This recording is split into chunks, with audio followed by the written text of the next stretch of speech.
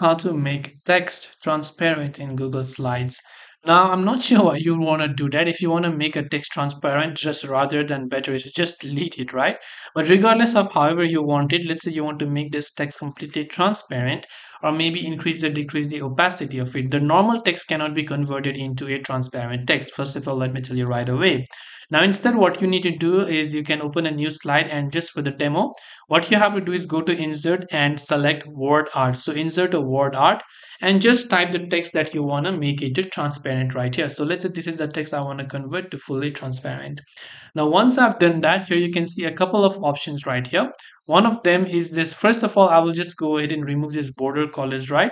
So you can just remove border colors and just make it transparent because we do not want borders right here. If you want a border, that's perfectly fine. After that, you go to this option called fill color.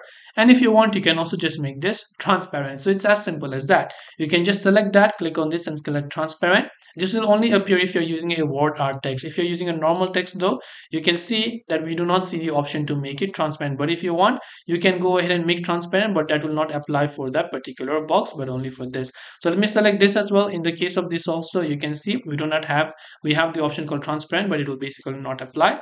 Now, if you are only talking about, let's say, changing a certain opacity, then you once you select that, you can select that text.